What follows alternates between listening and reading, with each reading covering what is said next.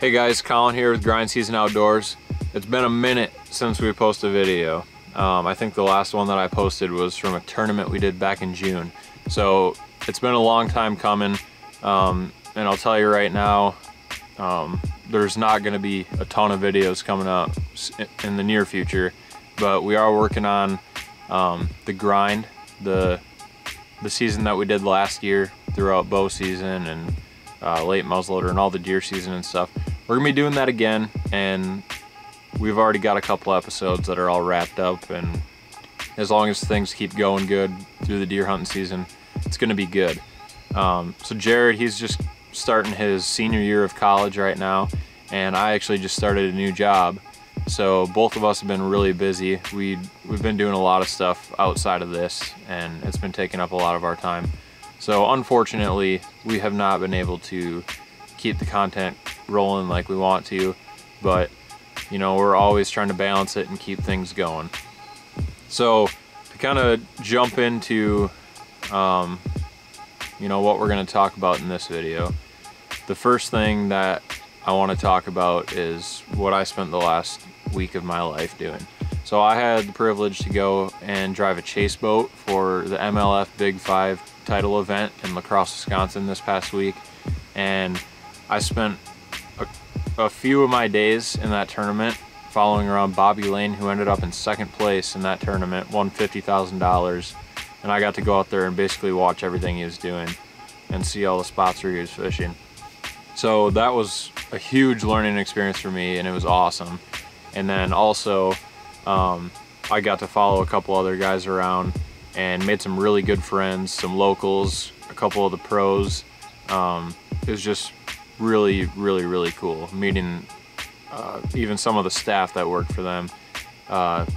Experience that I'm definitely not going to be able to top for a while.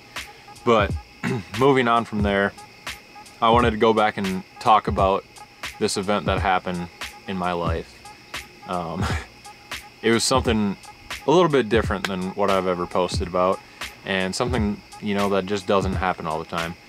But we had a little bit of a confrontation, if you want to call it, out on the river here a couple months ago. I think it was back in May. But basically what happened was we were fishing a tournament, and in this said tournament, the bass were spawning, the largemouth were spawning. So this area where we were fishing, the bass were kind of up in the backs of these pockets, and we found a couple of them on beds pre-fishing, and we were catching a lot of them up in there. So we were going into these pockets and fishing them really good, and some of these pockets had docks at the end of them, and some of them didn't. You know, we weren't really fishing the docks, we were catching fish all over on these banks, so we were working them, and then where there would be a dock, we'd fish both sides of it. But I really wasn't trying to get up underneath them and obnoxiously fishing the docks by any means. And I'm sure a lot of you guys know that people don't like fishermen. Some people don't like fishermen in general, and especially bass fishermen. A lot of people just, they don't really see eye to eye with bass fishermen on a lot of things, and a lot of that's because that 5% of the people that kind of give everyone a bad rap. But you know, all things aside, some people just, they don't like us. So we ran into one of those people. We were going into this pocket here and kind of fishing along the side of the dock, and the next thing you know, Spencer and I, we hear this lawnmower just hauling mail down the hill, and they come down the hill. Guy turns the mower on and kind of just whips a circle around this tree. So at this point, at first I didn't really know what was going on, but at that point I knew something was going on. Like, this guy, he wasn't mowing his lawn.